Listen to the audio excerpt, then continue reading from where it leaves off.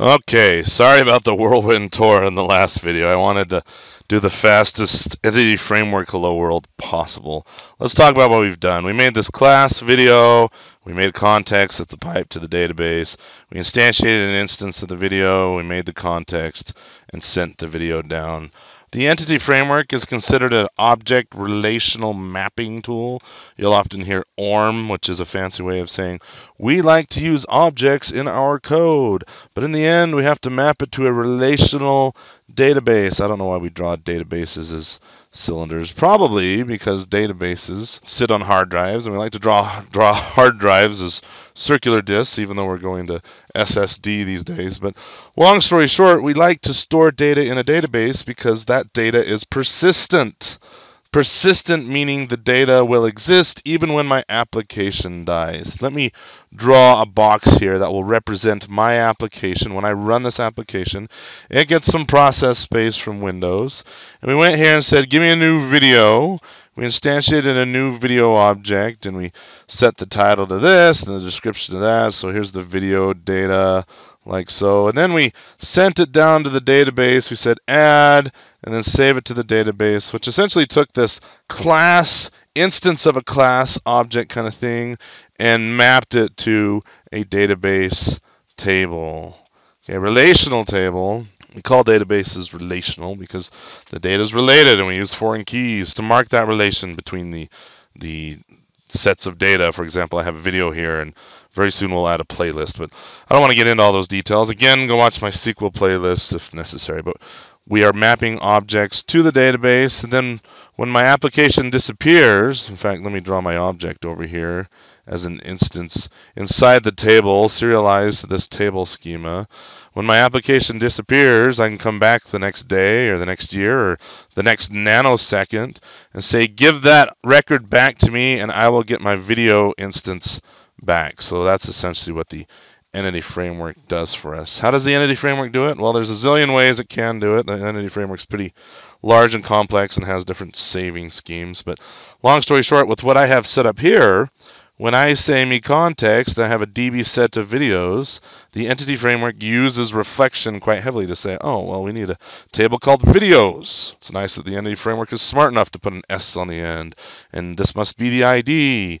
And we have a title column and a description column. And it looks like these are strings, so we'll make them varchars in SQL and that sort of thing. A lot of reflection going on here.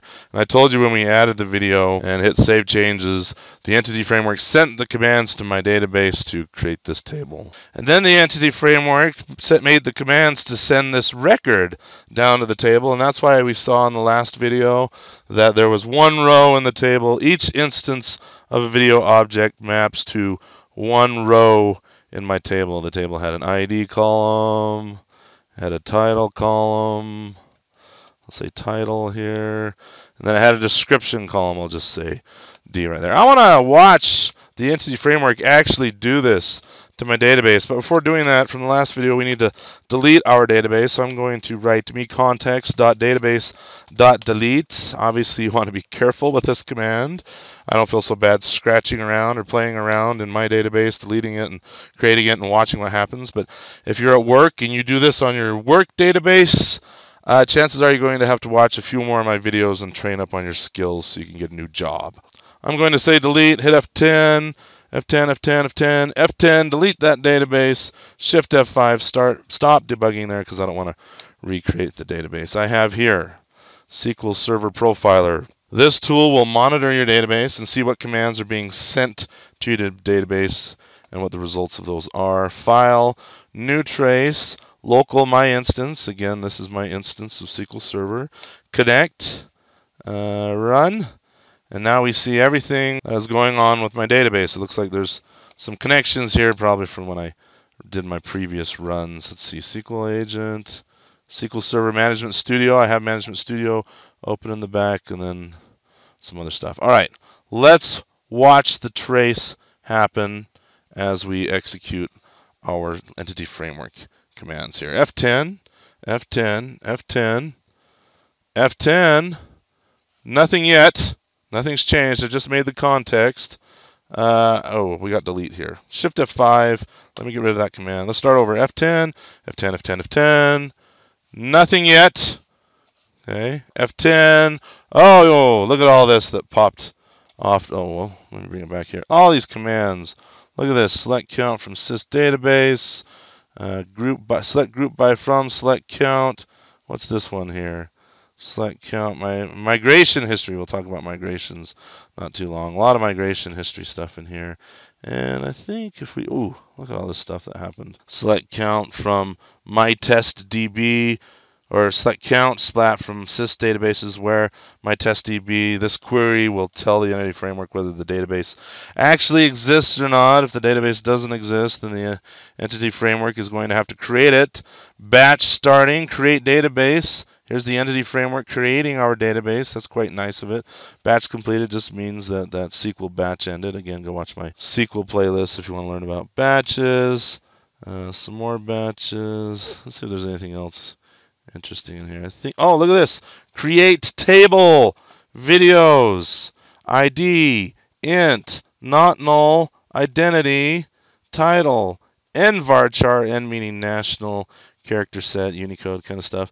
As long as it can go, max, description, n varchar max, constraint, primary key, DBO, videos. The primary key column is the ID column. Look at the entity framework using reflection quite heavily on my video class to say, hey, we need to create a table, and that's the table there. Now, there's no inserts as far as our data goes.